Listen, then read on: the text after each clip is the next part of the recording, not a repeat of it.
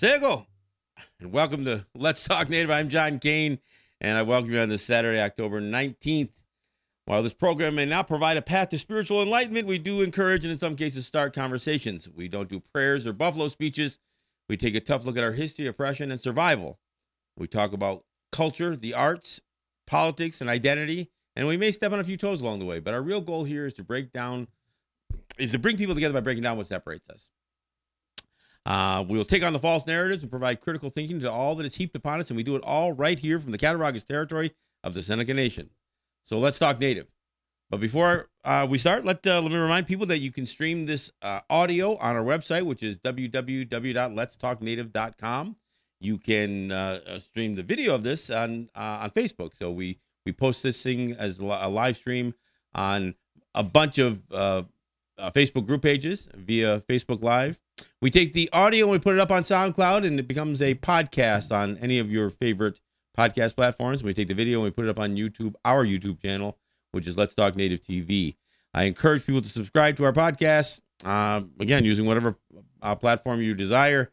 And I also encourage people to sign up. We're almost at 500 subscribers on our YouTube channel, and I'd love to kick that over the top. So for those of you who have really been great at sharing some of our videos, including the last video that we put out on Columbus in his own words, I still encourage people to subscribe, because we will be doing more of that. And it's a little bit of the topic that I'm going to talk about, not just specifically our videos, but we'll get into that in just a moment. But I am John Kane. I'm the host and producer of the show. I'm joined in studio by Jake Proud, who is managing our audio and our video. And let's just get to it. I mentioned always in my intro that we discuss the arts, and I don't do it enough, so I'm going to do that tonight. I'm going to talk about the arts, and I realize that can be a really, really broad topic, and I'm gonna hit on as many elements of it as I can, and part of the reason I think it's so important is because it is. The arts are where the creative mind is nurtured and it's shared. There are so many ways to communicate everything from, our social justice battles, our identity, so many ways of doing that through the various arts, art forms. And whether we're talking about visual arts, painting, sculptures, everything from creation of wampum belts to jewelry, beadwork. There's so many ways with the visual arts that you capture things. But we're at a point in our history and our development that we're well beyond just the visual arts. And we've always been somewhat involved in the performance arts. Music and dance has always been a part of Native culture. But now we have theater, we have stage, we have film, we have TV, we have cable, we have radio, we have the internet. There's so many different places that the arts can be encouraged. And again, from visual arts to performance arts. One of my friends, Greg Deal, does a lot with visual arts, but he also does performance art. And the challenge is, where are the venues? How do we as a people or peoples, how do we embrace this? Look, in other cultures, in other groups of peoples, there's all kinds of resources to support the arts. So whether you're talking about the radio industry and how much they how the mainstream musical artists are supported, or Hollywood, what they do and the direction that they go in. And look, there are groups of people who have made huge inroads in asserting their presence. So the Black community, the Asian community. Globally, what comes out of India and Korea and China, and so there's so many examples of peoples who have asserted themselves. Africa. Africa is the resurgence and the strength that they are putting forth in not only in the origins of so much of what we consider contemporary music, but now reclaiming some of the presence in that music. But Native people, we really struggle. We really struggle to accomplish this, and it's not because we don't have the talent. Look, we've got great musicians. One of the reasons that um, you know, purposes of the show is to do that, is to support the is to support the arts. We try to open with artists. A lot of times we're opening with a relatively few. It's a small group. I mean, Murray Porter is among my favorites, and I'll tell you why.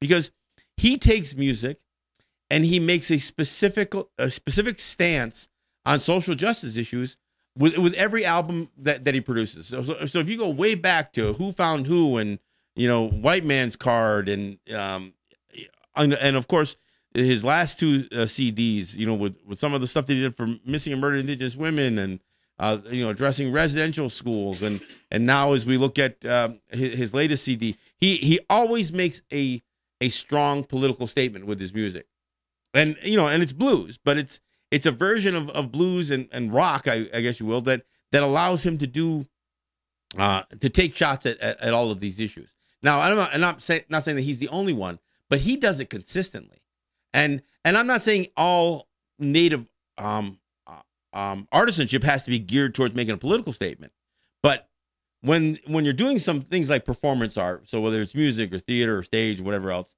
there should be an effort. And I don't mean to just single out Murray. I mean, I think about the 1491s and some of the great work that they've done, both comedy sketches, but even some of their strong social justice messages. And there are other music. I mean, Frank Wan and the hip hop artist. We play a bunch of his music here. He makes a strong statement. But again, we as a Native or as Native communities, we need to do more. And I do call upon, especially not just the affluent Native people, but the affluent Native territories, those casino-based territories that have not only the resources, but they have the venues. I don't know anybody who's created a theater company. I don't, on a territory with the resources to have a stage and an actual theater. And there's no reason not to. We've got plenty of great venues that we could use for that. But and that was one of the things that I felt strongly about when the Senecas were developing their Buffalo Creek Casino. Rather than the whole doing a hotel build, which they haven't done, but rather than doing that kind of development, fitting it within the downtown and some of what Buffalo has asserted as a strong theater city. How great would it have been if the Seneca Nation created a stage and a theater for Native performance art? And I know these things aren't necessarily these huge profit makers. And look, it's the rare exception that a Native performer has this over the top commercial success. So it's obvious that what drives this kind of creativity is not necessarily fame or more importantly fortune, but there's no reason that we can't support it more. I think about, again, Murray Porter, kind of a local guy, done a bunch of music here in Cattaraugus from Six Nations, and he derives most of his success from being on the West Coast.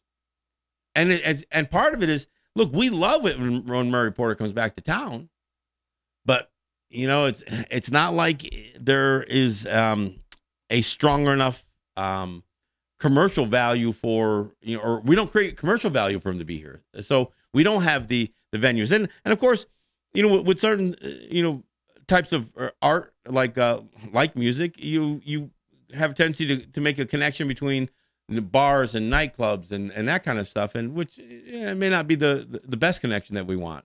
But I guess the what I wanted to do with this show was to throw some ideas out. I want to give credit where credit's due. That's why I'm talking about guys like Murray Porter. I also want to give credit to the Seneca Nation for consistently supporting the Native American Music Awards, which is in 2 weeks, by the way. And that's going to adjust our schedule, by the way. I'll say that now, but I'll talk about it before the end of the show. I mean, the Native American Music Awards is one of the only, one of the few institutions, essentially, whose job it is to support Native musicians and artists. And, and I think it's important. I think there should be more done with it. So I'm, as much as I'm praising the Seneca Nation for consistently being not only the home of the NAMIs, but but giving it some support. But that's been a bit of a challenge sometimes over the years. I mean, the casino, the management of the casinos never saw it profitable enough to want to do it. I mean, it's almost like it had to be pushed from, again, by the Seneca people themselves and Seneca Council and others to say, no, this is important to us. But you can almost feel like there's almost this begrudgingness that is associated with it in terms of, again, the venue versus, the people who own the venue. So, but again, I applaud the Seneca Nation for maintaining the commitment towards it. But I think more territories, more communities, and frankly, even more from the Seneca Nation could occur to support Native artists. And like I said, it'd be great to see some level, creating some support systems, financial support systems for the startup of a theater company. There are a lot of philanthropic organizations outside, non-Native philanthropic organizations that'll support the arts, but we don't even tap into any of those, and I don't know if we have enough of a footing to even open up those doors. And I think if we had some seed money for some of that stuff, it would probably be easier for us to do it. I don't think that there's a conspiracy against this. I just think it's us just not doing it. So I think theater is important, and I'm biased. I was a bit of a theater junkie when I was younger. But I think theater is a good way to express, because you can do it in so many different ways. You can do it dramatically. You can do it through comedy. You can do it through music. Musical theater. And I think that we have talented people. Look, we know we have people who can act. Actors and actresses that can pull off anything that is presented to them. But again, if you look at the history of theater, cinematic and stage, there's always been more non-Native people playing the roles of Native people. Even animation, the voiceovers, it's been hard to get Native people to have a proper seat at that table. So knowing what Hollywood in many ways has done to Native people because of their control over that process and that venue, we still haven't pushed back. Look, we've got some filmmakers. I think about films like Drunk Town's Finest by Sidney Freeland and the great work that Ayers and those guys did with Smoke Signals. I mean, look, that's great, but these are still the exception to the rule. Look, we do have the Sundance Film Institute, but that's not a Native organization. But so Redford's organization does have a Native film division, and again, if more territories supported that, we could actually be a venue for for even perhaps that organization, or do a parallel organization. But we could do more. Buffalo in general has started to become a little bit. They've had a lot more films that have been produced in the Buffalo region. There's probably an opportunity, even with some commercial value, to have a little bit more presence in that theater field, and including studio capability and film and audio and video.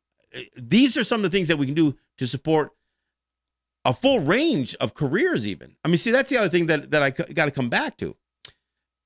When we talk about what we need to do in our communities to create a better quality of life, we do have to create opportunities, and the opportunity shouldn't just be work for the government, the Native government, the tribe as it's called in most places, work for the casino, or don't work.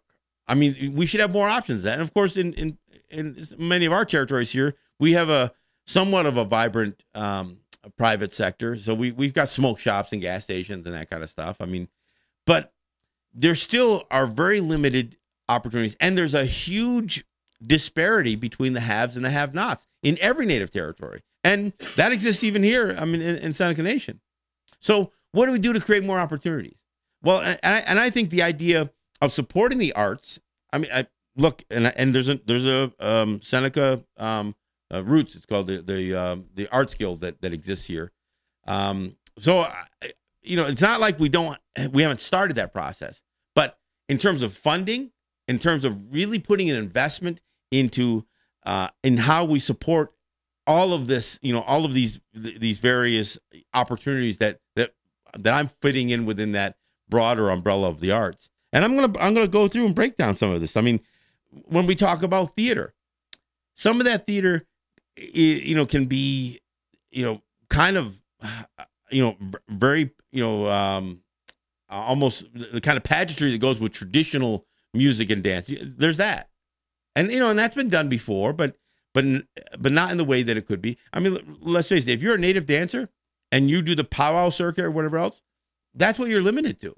The idea of Joe Anderson was doing a bit of a show up there in Niagara Falls for a while. Some of the dancers that usually have to go out on the powwow trail were being hired by him to do some shows. I never had the opportunity to catch one of them, but at least there was that. And that was the start of something. So I'll give Joe credit for at least beginning that process. But where is everybody else? And I'm not just talking. I'm not picking on the Seneca Nation. I mean, Foxwood, Mohegan Sun, all these very big casino and hospitality companies that are, again, native owned. When do we do more? So do we put together, a funding mechanism, some philanthropic organization that can support native people in the arts? We've had some very successful actors and actresses. I've had a few of them here in studio. Ms. Horn and I'm going to draw a blank on my buddy who goes by Leo Justice on Facebook. Right? Oh, yeah, Arthur Reclaw. Thank you for that. Yeah. Having Arthur in studio, again, we're a humble little place here, but we've had some guys who have had major motion picture, exposure. But what do we do to support that? On the Canadian side, there's a lot more native presence in television, but not so much here, and we don't play a role. I think about even the public radio station that exists in the Western New York area, Buffalo, WBFO and NED, WNED TV. We have very little presence on there. I used to joke that the only way I can get on WBFO is to go to Albany and join Susan Arbetter in the Capitol Press Room. And I'm not talking theater there, but I'm just saying, when you consider the what is in an area and how we still haven't figured out how to break in, so to speak, or break out, depending on how you want to look at it. But I think the idea of supporting theater at the stage level. Look, even simple little PSAs and videos. The videos that we do. I don't know if I wouldn't call what we're doing. I guess it is art. No, but we're not trying to make a. I'm not trying to suggest that I'm an artist. Jake is more of an artist than I am in creating the videos. But we don't get the kind of support that we should. The 1491s have done some great stuff. I mean, their piece on violence against Indigenous women. I look at that thing, and I've shared that video, long form and short form, easily hundreds of times now. And that, the last I saw it was like at about 40 or 50,000 views. And like I said, a squirrel video gets 1 million views, and something as powerful as some of what these guys have done. And they've done some great stuff that is, that's light and funny and, really entertaining. But we don't have any systems in place, any infrastructure to support some of this stuff, even though there are people that are out there trying to do it. I mean, what I do here is something that's supported by literally a handful of people. And part of the reason that I do this is so others will be encouraged to do it. The biggest worry that I have is that, that we fail at this. And then people say, I'm never going to try that. Look what happened to John Kane. No, I want people to say, I like what John Kane's doing, and he seems to be making it. Maybe I can do something that he can't. And people who, have friends in high places, perhaps they can get better funding. One of our sponsors is Grand River Enterprises, and they've done some great things to support some artists in Six Nations. Logan Stats, who we play some of his music here, he has had some support. I think they built some studio capability as well, if I understand. I'm not fully knowledgeable about what they've got. But they've done some. But again, you can find these singular examples of this, but not a broad based approach. And we need to do. I mean, we need to do more again with our cultural centers and our museums to do more gallery exhibits of different artists. And look, not just the ones that have passed. I at one time was trying to do an exhibit in New York of Louis Hall's work. Started to at least began to have a conversation.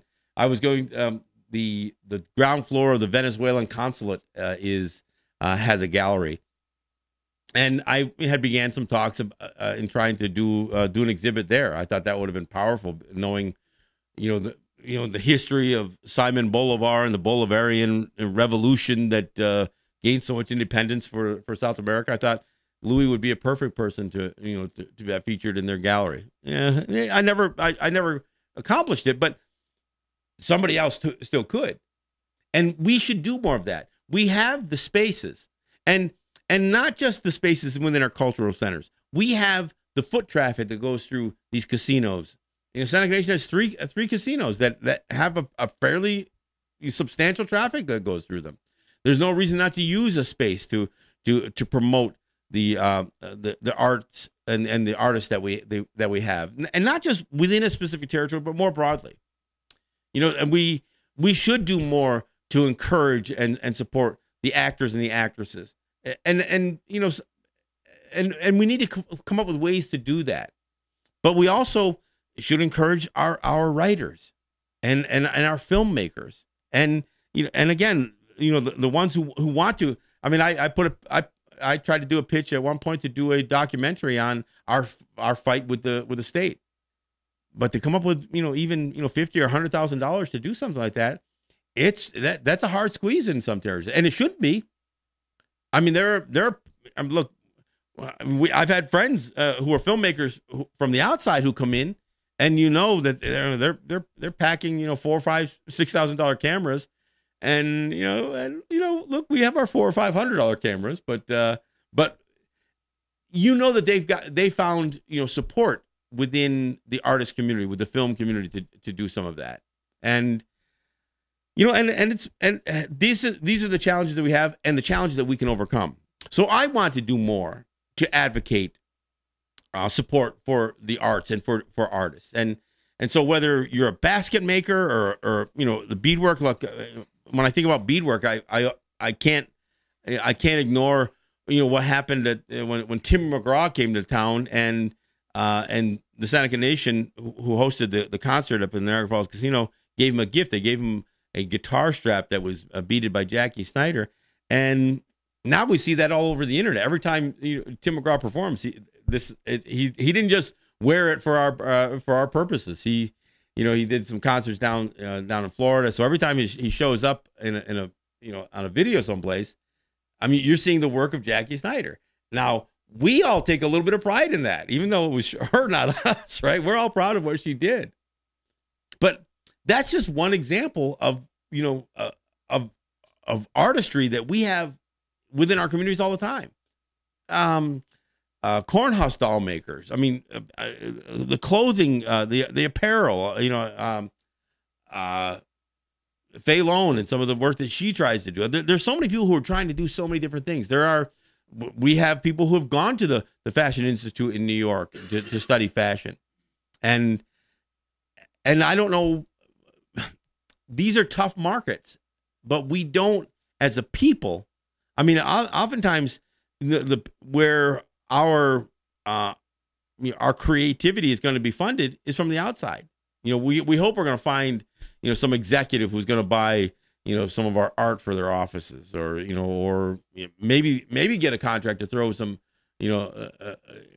sculptures in a casino or something like that. But on an ongoing basis, we need to do more. So part of what I'm doing with the show is I'm putting a call out, and I'm saying to all of you folks with the resources. So whether you're individuals or whether you are one of the gaming venues, one of the territories that has a fair amount of affluence because of your gaming facilities, or whatever it is that has given you some level of commercial success, especially if you're involved in hospitality. There's a direct connection between hospitality and the arts. I mean, the arts go hand in glove with that. So whether it's theater, whether it's music, we need to do more. One of the things that I again, one of the suggestions I had, even with the Native American Music Awards, was to not let it just be a singular event once a year. The Seneca Nation has a radio station. That's another venue altogether. That station could have done more to be the station of the NAMMYs, and they could have been done more to feature a lot of the artists who have a very difficult time getting airplay anyplace. So when the NAMMYs comes around, and then we all download our ballots to vote for artists, we're hard pressed to know who some of those artists are, because we don't have any place to listen to that music. So if it weren't for the NAMMYs, we wouldn't be exposed to some of this stuff at all. But we could do more. We should have radio stations that are not just trying to be commercial successes, that are serving the Native community with Native content. That's more of what we need to do. I mean, I did an event in New York just last night, and part of what I was talking about, in fact, my last show what I was talking about was Native people in the media, and media is entertainment, and we have to ask that question: how do we create our own opportunities? Because the mainstream media is not really going to avail itself to us. We'll have a few breakout individuals, breakout artists. I mean, when we think about "Come and Get Your Love" being played at as part of the Guardians of the Galaxy film, the soundtrack. I mean, that's getting everybody all of a sudden falling in love with Redbone. That was great, but that's the exception to the rule. The film Rumble probably did more to tell people you didn't even know these people were Native artists. You didn't know Jesse Ed Davis. You didn't know Mildred Bailey. You may not have been that familiar with Buffy St. Marie and Pura Fay. And then when you watch the film, you say Jimi Hendrix was Cherokee.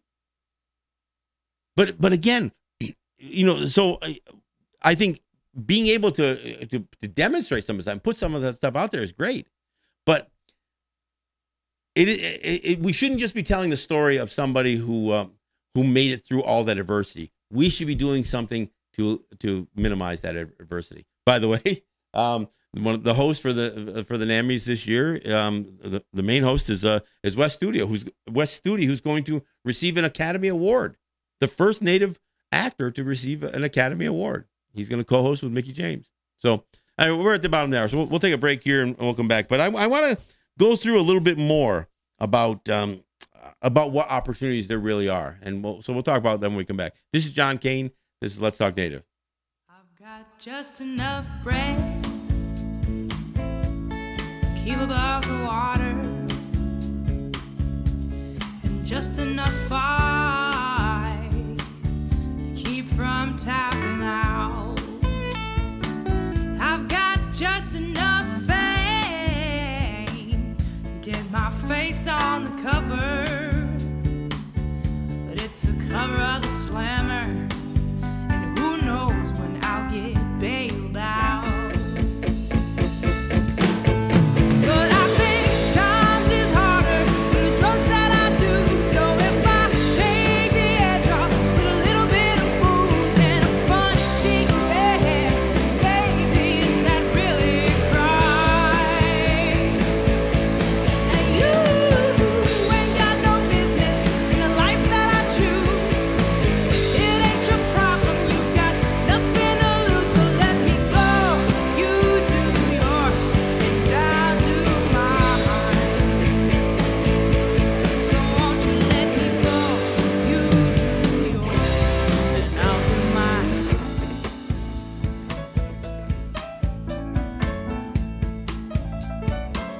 I've got just enough sense to get out of trouble, and just enough arrogance myself right back in. I've got just enough hope. Think someday I'll make it. And I'll be damned if I let them take that away from me again. 'Cause I think times is harder than the drugs that I do. So if I take the edge off with a little bit of booze and a funny cigarette, baby, is that really crime? And you ain't got no business in the life that I choose. It ain't your problem, you got nothing to lose, so let me go. You do yours, and I'll do mine. So won't you let me go? You do yours, and I'll do mine.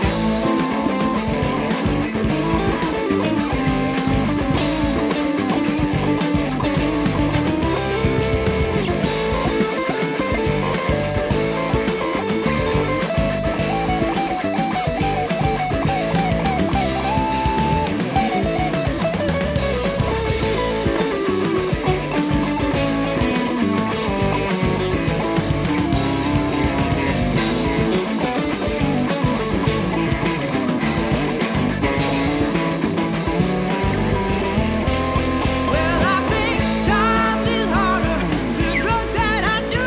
So if I take the edge off with a little bit of booze and a funny cigarette, oh baby, is that really crime? Ooh, I don't think so. When you ain't got no business in the life that I choose, it ain't your problem. You got nothing to lose, so let me go. You do yours, and I'll do mine. Don't you let me go. You do yours, and I'll do mine. So won't you let me go.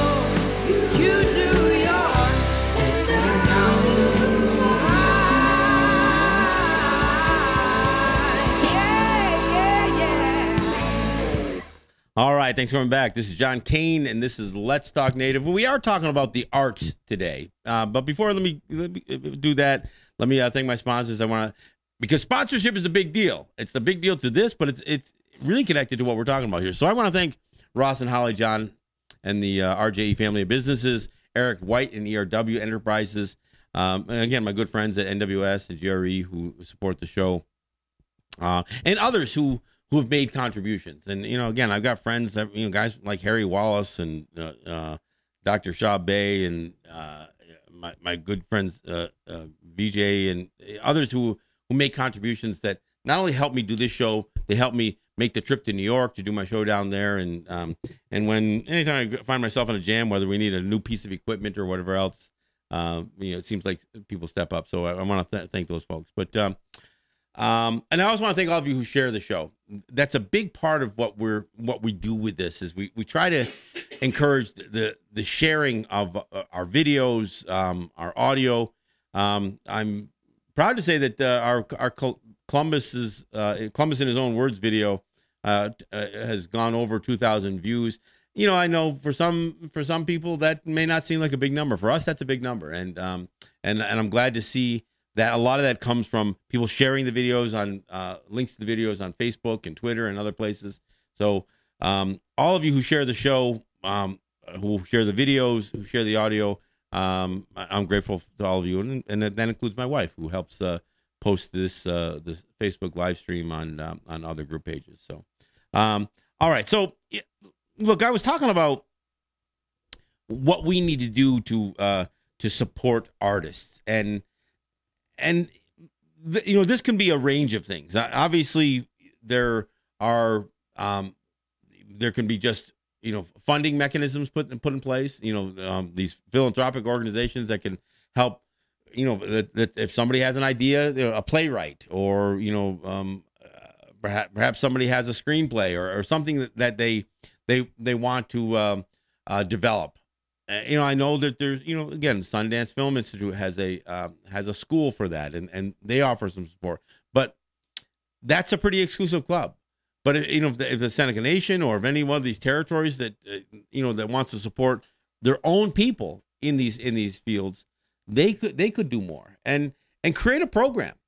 Create a program that could be not just nation funds, but let individuals support to it. I mean, we always seem to have this, I don't know, this almost a feud, if you will, or this this battle between the resources of a nation or a native territory in the governance, the governing, the budgets associated with their administrations, and the private sector. There's some things that we could do that would join those people to get those two efforts together. And there is more that we could do in terms of, like I said, Seneca Nation has a radio station, and it still struggles. And it doesn't. It probably doesn't provide the service that many people wish it does. But look, the Seneca Nation took that plunge. They took that step to do a radio station, and I think more than just criticism, I think suggestions need to be made on how to make it more, not just commercially successful, but more successful in terms of a service to its community. How do you let that thing become part of the support for the arts, for musicians, for basically calls out to the community for everything from informing people about rallies and actions that people should be involved in, but also supporting the arts more generally. I mean, music and radio is an easy connection to make, but there could be more than that. There are these PSAs, the public service announcements, that can be both video and audio. Let there be a bit more of a program within their own radio station to support creation of these public service announcements. These audio clips that could not only advocate for certain issues, but or certain entities like the Seneca Nation or the Seneca people, our youth or whatever. But see, this is what we can do with radio. Now, there's no reason that we couldn't do more within on the internet from a video standpoint or on local cable access or whatever. We should be doing more there too. And why not? We live in a world now where the idea of creating a film doesn't have to cost $10 million. I mean, the idea of doing a full-length motion picture for $50,000 or $100,000, I mean, that's very, very low budget, but it's doable. And that's not a lot of money. So, whether, I pitched the idea of doing a documentary. There's a couple that I'd like to do. I'd like to do a follow-up documentary to the Doctrine of Discovery film that Stephen Newcomb and Sheldon Wolfchild did. I'd love to do something along those lines. But there's a lot of stories that we simply never tell. And you know what? They're not, the outside isn't banging down our door to tell these stories. So we should tell them. And the Seneca history alone, everything from, Thomas Indian School to the Kinzua Dam, there's so much history. And there are so many people who have crossed through and, even, iconic figures like Johnny Cash. And so you think about the people who we've interacted with in this community that could be a part of some of those stories. So the story, we have all the material, we have all the story, and we in all likelihood have some of the talent. Now, whether our writing skills have developed there or not, we certainly should do more. And so when we talk about media and we talk about TV or radio or the internet, we should do more. Social media is another area. There was a well-funded initiative put on by, I want to say it was the Coeur d'Alene, I think it was. And they developed a whole platform, social media platform called ResCast. I used to use them. As soon as they launched, I became a subscriber. I was a member. I'm still a member. It's marginalized now. But I used to put all of my audio, every show that I did, from the very beginning was on ResCast. You can still find some of them there. It's a little harder now, but it's crashed a few times. But again, it never had the full support. And you could put video, you could put audio. There was some great videos on the battles in Grand River and Six Nations over over the housing development, Caledonia, all of that. There were some great videos that were done. That's where, again, some of the 1491 videos were posted up, but there haven't, and that the failure of Rescast, that was REZKAST, you can still look it up, or the lack of success of Rescast, because it still exists, really had to do with not being able to build subscribers. I mean, it's amazing to me when I look at some of the Facebook group pages, how many, thousands and thousands of people are on these Facebook group pages, and yet we couldn't fill up a big enough. It was a free service, so it didn't cost anything. But see, this is the very thing that I'm talking about. We should do more to create our, a server base, create, our own social media platforms. And again, it's not to tell people don't use Facebook, but if you're going to use Facebook, how about using this too? And it doesn't have to have, 1 billion subscribers like Facebook. We can do this so that it serves our needs and our communities.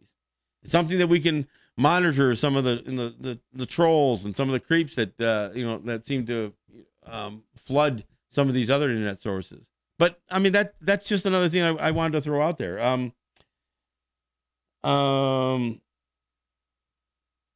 Yeah. So when we're thinking about what it is that we need to do to support the arts, there are some major infrastructure builds that we can do. I would love to see on the Canadian side, they have the Aboriginal People's Television Network, APTN. We don't have anything like that on the U.S. side. Some said that the APTN was going to try to create a U.S. side, or a U.S. presence, but we don't need another entity. We could do some of that stuff ourselves. We could slowly create. There was I think there was an effort to create some a First Nations network, I guess, but again, not broadly supported enough to make it fly. And this is stuff we need to consolidate where we can, and in the spaces that we can create our own venues, we should create those venues. We should make sure that a poet and a writer and an actor or whomever, anybody involved in performance art, again, let's build a theater, and let's encourage Native playwrights. Let's encourage the creativity of stage. I saw a great play that addressed the mascot issue down in New Jersey, and it was called Indian Head, and it was this whole idea of using the native head plastered on the side of a mascot or on the side of a helmet or on a gymnasium floor. And that wasn't produced by Native. It had a couple of Native actresses in it, but that wasn't Native produced. Why aren't we telling our own stories? And again, even if we're not great at it coming out of the gate, the only way we're going to develop is to begin this thing. Look, I know a lot of what I do with Let's Talk Native and our studio here and the Let's Talk Native TV. Look, we're trying to improve what we do there too. Our early videos were crude. There was some, we tried to do some things with equipment and develop a bit more of a creative and an artistic eye, so the things that we're producing are more palatable. So the message that we're trying to communicate. But I'll tell you, this is why we need more people doing it. We need people to participate and come up with ideas for so whether it's for short form videos, whether it's for public service announcements. I mean, there is no reason that our own people should not be supported with these resources for information. And there's no reason that the non-Native community doesn't know more. I go through this all the time because, like I said, I did an event last night at a bookstore in Brooklyn overlooking the waterfront. And again, I look at that crowd and it's a diverse crowd. No Native people in the crowd, but it was a diverse crowd. And I know that I'm telling them stuff that they've never heard before. And it's not like the information's not available. People just don't know to look. If we're not putting that information together, if we're not communicating to our own people and to the people closer around us, then that's kind of on us. And that is part of the creativity. So when we talk about the arts, it isn't just fiction that we have to. I mean, look, we need to support our writers who are prepared to do investigative journalism, and who are willing to tell stories. And the thing is that many of our stories that are bound to our culture, we haven't. I don't know if there's a sense that if we put it to pen that we've somehow diminished its value. Look, I know we have an oral tradition, and you know what? There's not going to be one written version of a story. That's the other beauty of it. Everybody who has a slightly different view of what this story means or what that story means, we all should write that. We should all take a crack at it. And nobody should be considered the definitive version of what is considered a traditional story, but just another version. I've heard 10 different versions of the story of the Gondowida and Hayawenta. They vary. I mean, even at these great law recitals. So why not put something down to pen? And why not create the story? Why not do a theatrical production of it? I mean, and not everybody's going to like every version that's put out there, but let's tell the story. And look, there are ways of telling the story. There are ways of telling a story that are not bound by what you would call historical accuracy. We talk about the creative license. So you tell a story so you can communicate the message more so than the accuracy. And that's not, taking a cheap shot. That's just the way the arts works, right? I mean, when you can exaggerate and embellish. So when you make a statement, whether it's a lyric in a song or a line delivered on a stage, so you can make that point. But again, we as Native communities, look, I've talked a lot about what we need to do for to bolster economies. Making a local economy. This is a local economy element. If we start creating some of our own forms of entertainment, and then and we can essentially, I'm misusing the word a little bit, we can subsidize that by making it somewhat marketable to the outside as well. But first and foremost, understanding that we're trying to advance our own people and our own creativity, and we're trying to be more accurate in telling our stories. Like I said, the reason I play so much Murray Porter on my shows here and in New York is because he is one of the few artists that is committed with every CD, every time he produces another album, he has at least 3 or 4 songs within those tracks that are geared specifically towards one of our social issues. Almost every time. And I'm not saying he's the only one, because there are probably other people, but we don't even develop the venues so we can all be exposed to that. I mean, there should be a music app where you can just listen to all native artists. I wanted to do a show here that was called a Red Shade of Blues, to do an all native blues show. I wanted to have it produced here. I'm still hoping that I can get somebody, because I don't think that I have the time to do it. But I think to do a 1-hour show, or even a 1-hour show several times a week, where we're playing this huge family of blues artists that exist. I mean, every one of our communities has a local house band, right? They have their own band that and more often than not, they're a blues band. And those guys are not just covering other artists' tunes. Those guys are creating native music, native themes in their music. Certainly, Pappy John's band and Murray Porter have. But we could do that. So again, not everything it has to be a huge lift. For somebody to come in here, somebody just says that if they want to do a blues show, they just got to show up here in the studio and do it. I've got an open invitation to that.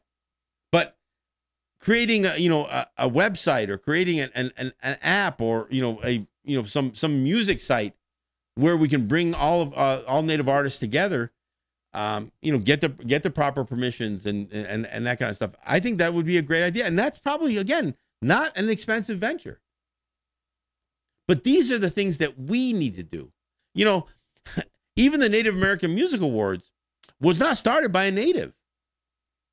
Nobody stepped up. I mean, I got to give my props to Ellen Bello. I mean, she was a publicist who realized that Native people were being left out of everything, especially the Grammys. That was her initial work.